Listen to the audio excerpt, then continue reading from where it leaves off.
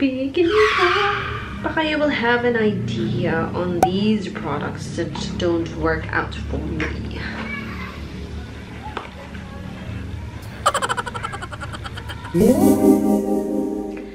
Hi mga guys, so yes, I am back, and yeah, if you hear something sa background like dogs or nagpupukpok na mga ano, I'm sorry for that kasi I just really need to film. I am here to share to you all the stuff that I have na mahal or not really mahal but hindi nag-work out. So para siyang disappointing products, but you know, hindi talaga siya nag-work out sa akin. So a quick disclaimer, hindi tayo pareho ng skin, and yeah. So most of you, baka some of these products talagang nag-work out sila, well, good for you. But for me, it is a fail. And yun nga, disappointing siya kasi some of these products are like mahal and or expensive, but it really didn't work out for me. So let's start with this. Okay, so first product na i-share ko sa inyo is this one. This is from Kiehls. So I don't know if you can see that. Okay, so this is from Kiehls, and this is the Rare Earth Deep Pore Daily Cleanser, and for me it works as exfoliator. Pero it says here it's for everyday. You can use this for everyday, but medyo nakukulangan ako. I think it really doesn't cleanse my face. It's just good for like second cleanse, kumbaga, or for exfoliating. Kasi for exfoliating naman talaga siya, and detoxifying siya.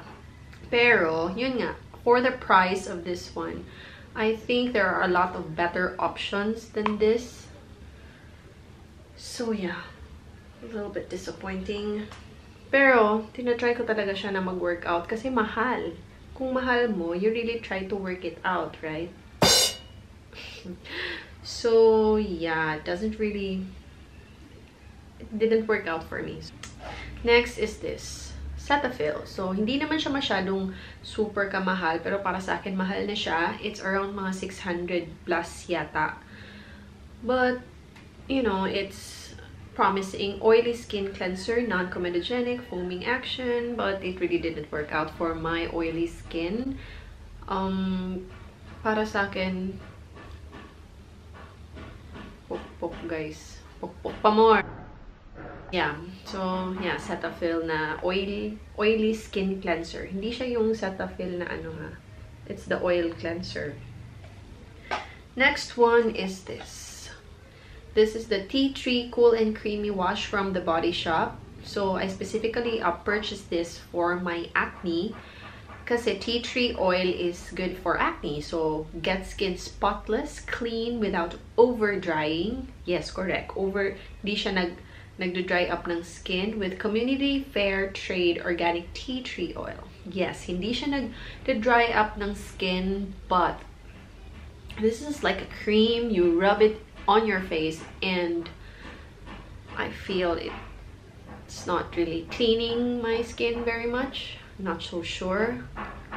I tried. Talagang wino-workout mo kasi mahal eh. Mahal mo eh. And talagang workout mo. Pero talaga, hindi siya nagwo-workout. Kasi, yun nga. Para siyang, I'm not squeaky clean. Or feeling ko lang yun. Kasi feeling din ako minsan. So, yeah, I've used this up. Oh, see, gross na siya. Pero I stopped using this kasi, no, it doesn't really work.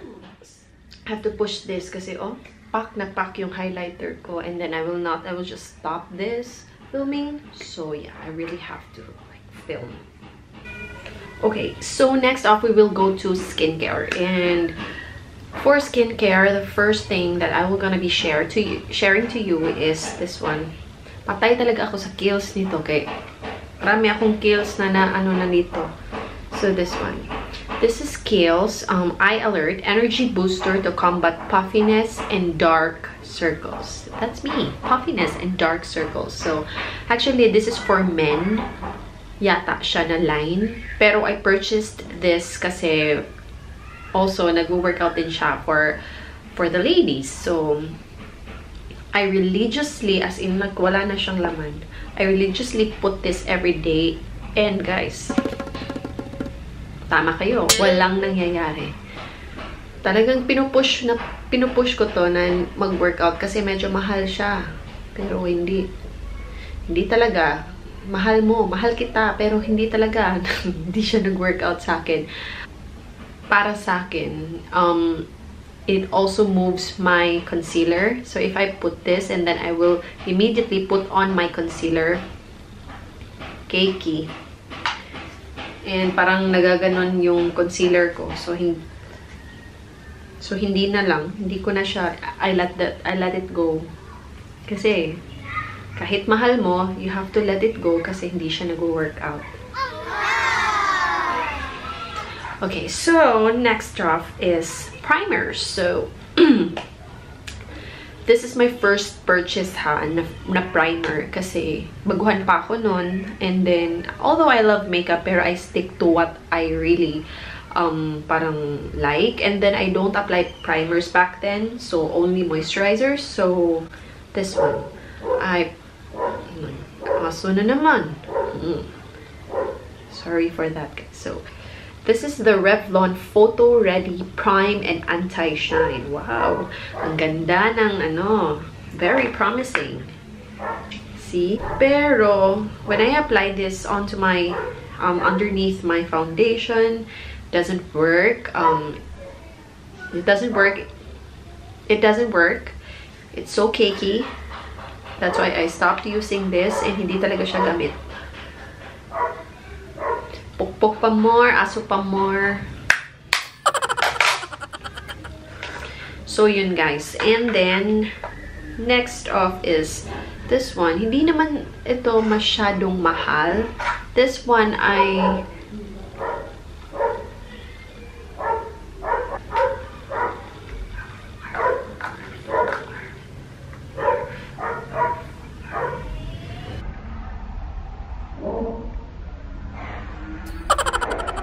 so, this one, medyo namahalan ako sa kanya kasi it's $795. Hindi pa siya naka-sale. And then, I tried to purchase this kasi very promising yung niya. It's Revlon Photo Ready Prime and Anti-Shine. So, next off, guys, is ito. L'Oreal True Match.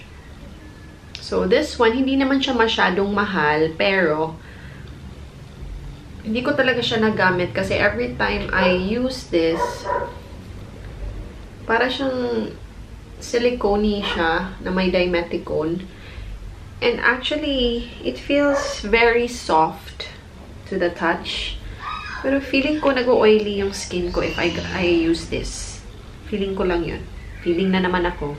Feeling kasi ako eh. Talagang feeling tong babaeng to. Yeah. So, next off is, it's not a primer anymore. So, this is from the Professional License to Blot from Benefit.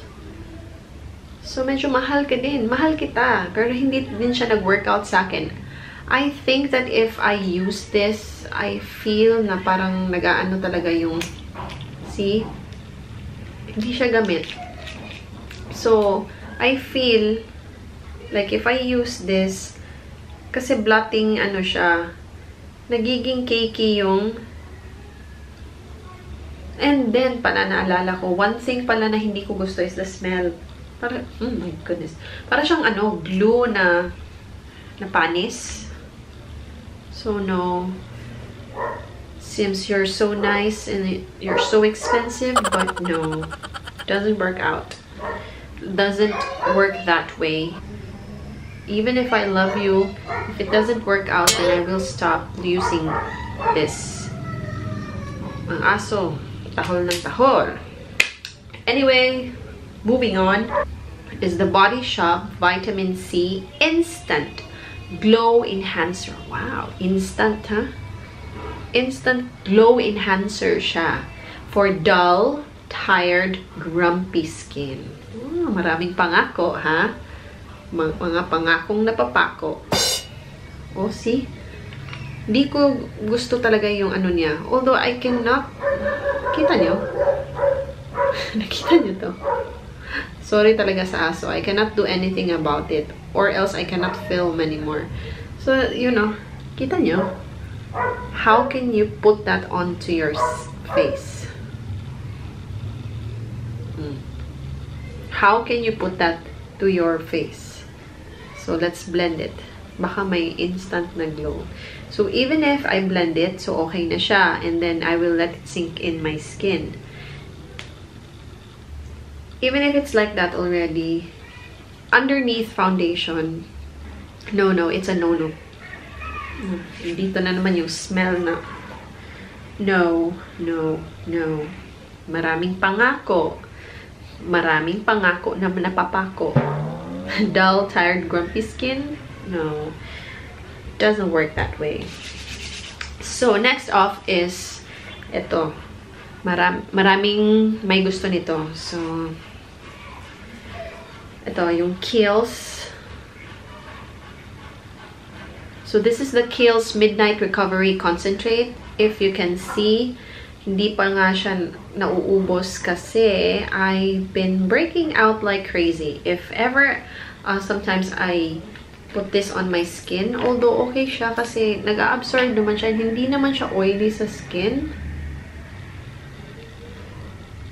Pero, no. I really tried to work things out. Kasi mahal eh. Mahal mo eh. And, it really smells so good. And, di ba, sabi nila oily. Kung oily skin ka, dapat you will put a lot of oil para hindi ka na magpo-produce ng oil. Kasi, if you strip down the oil, talagang yung oil mo sa face mo lumalabas. So, you need something that's parang oil siya na para mag-moisturize yung skin mo. But, I invested on you eh. I invested on you kasi medyo mahal ka. Talagang mahal siya. Around 2,000 ba to or 3,000? I tried loving you. Pero, hindi din nag-workout. So, you have to let go. So, yeah. But I'm not saying it will not work out to everyone kasi kanyang-kanyang ano naman yan eh. Pero, for me, hindi siya nag-workout. So, if nag-workout sa inyo, nag-workout nito, nag-workout sa inyo yan, push na kayo. Go rebels. Kasi, hindi naman lahat ng nag-workout, diba? So, if it works out on you, then it's a go-go and it's nice. Ano ba to? So, yeah. Next off is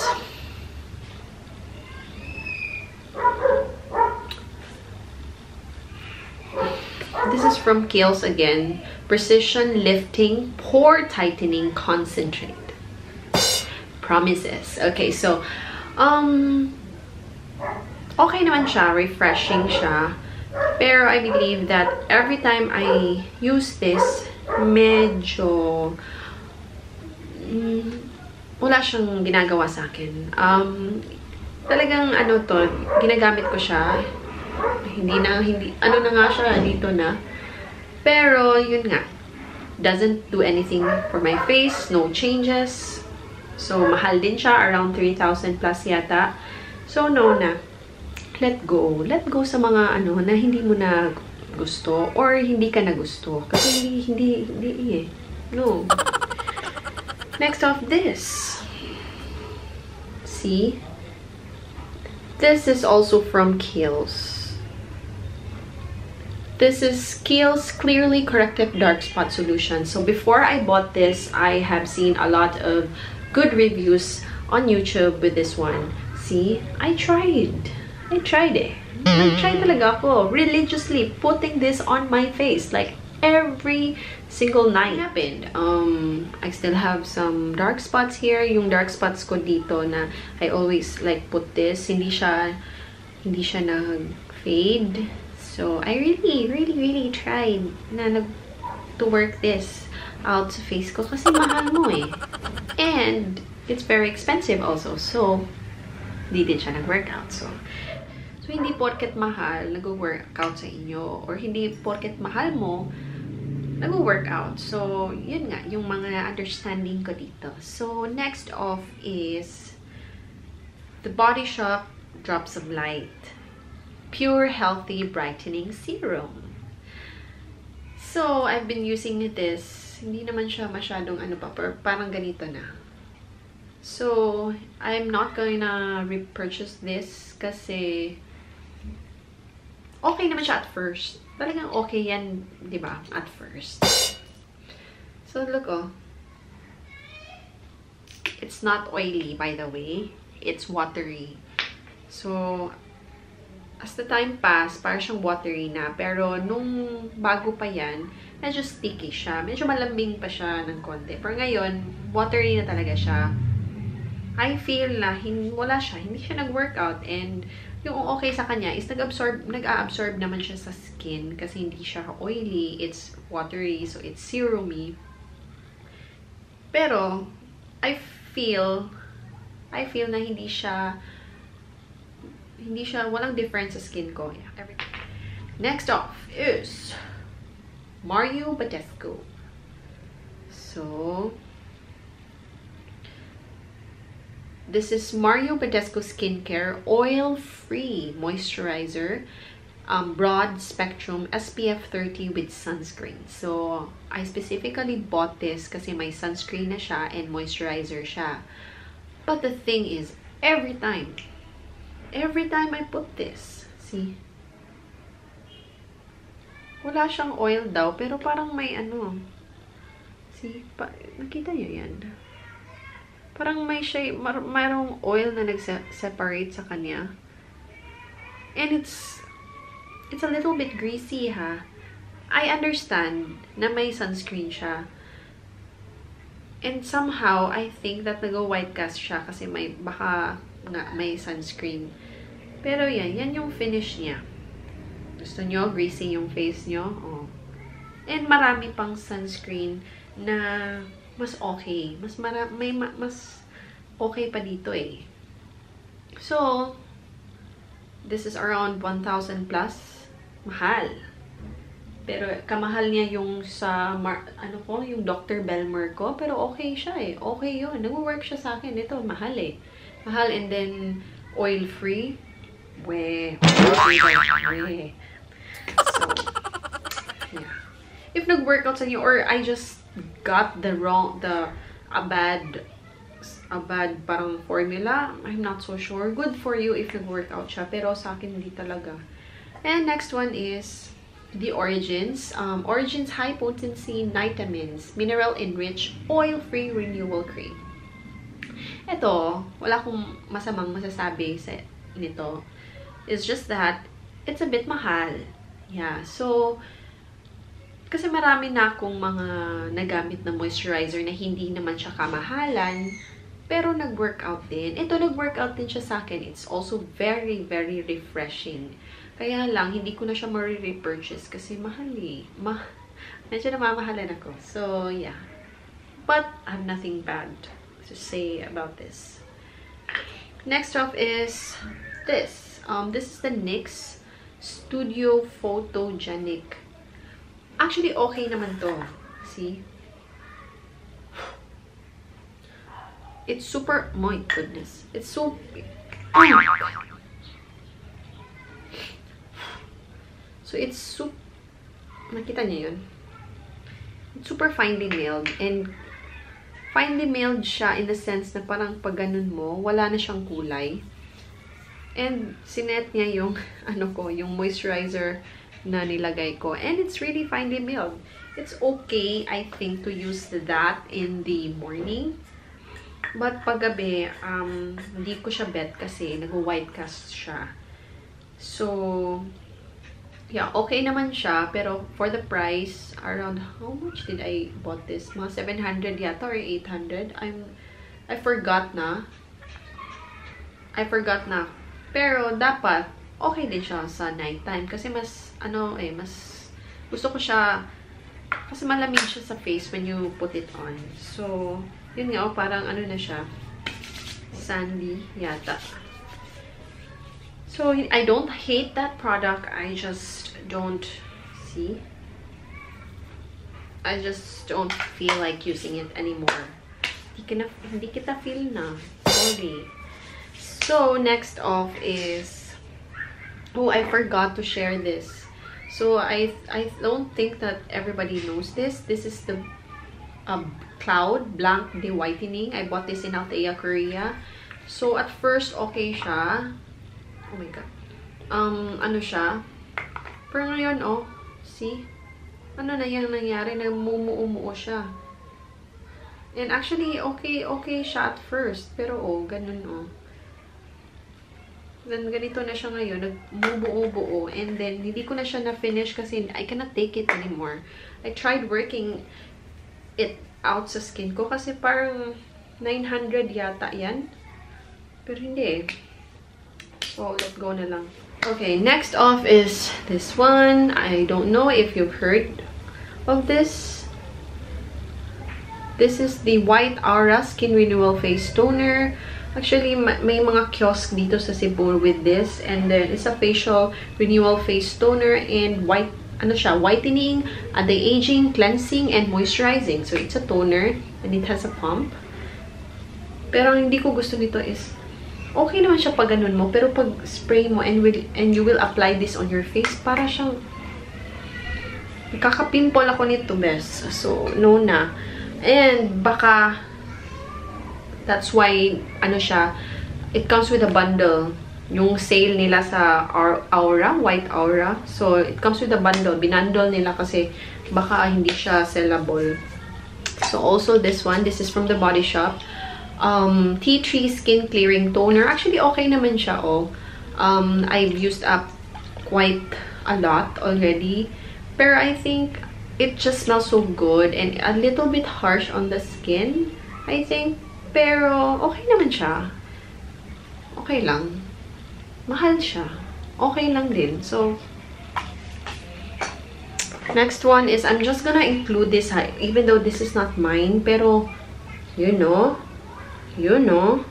this is the Kiehls Oil Eliminator 24-hour Anti-Shine Moisturizer for Men.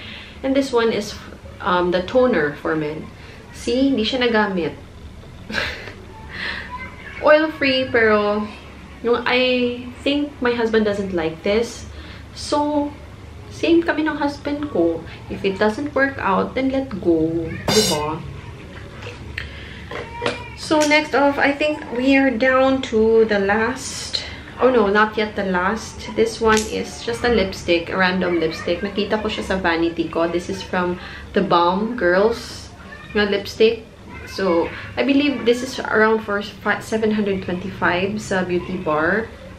Nakita ko siya sa vanity ko and I think, mahal naman yan. So, medyo mahal-mahal siya. Hindi ko ito nagamit actually. Parang swatch lang. Actually, okay naman yung color niya. See? Who wants this? Actually, okay naman yung color niya. Kaso lang, I don't think that smells so good. Medyo mahal siya. 725 for this. Almost like a MAC lipstick. And yeah, I don't like it. So I don't also use this product. So baka meron sa inyo gustong mag-try sa mga products na to. Let me know in the comment section below. Yeah, and also I forgot about this. This is this one. It's from Benefit. So, it's Benefit Their Real Mascara. So, at first, ginagamit ko naman to. Super big. The one is super big. See? Super big. Ginagamit ko naman siya. Pero, yun nga. I don't know. I stopped using this kasi mahal din siya eh. And then, I have discovered a lot. Hindi lang yung heroin make ha. May Essence pa, yung may Jordana na mascara, and sa Maybelline. May mga na-discover ako na medyo kapantay lang nito. And this one is a little bit mahal. So, I stopped using this. And, yeah. So, this is it. And, hope you like this video and give us a thumbs up. Give me a thumbs up if you like this video. And hindi to negative video ha. This is just like a video kasi I feel that I have to put it out there na yung mga products na hindi ko gusto. Kasi I always say, I like this, and then baka may influence ako na bumili pero hindi pala. So yeah, these are the parang stuff that I accumulated na hindi naman siya bad, pero hindi lang talaga nag-workout sa akin. Yeah.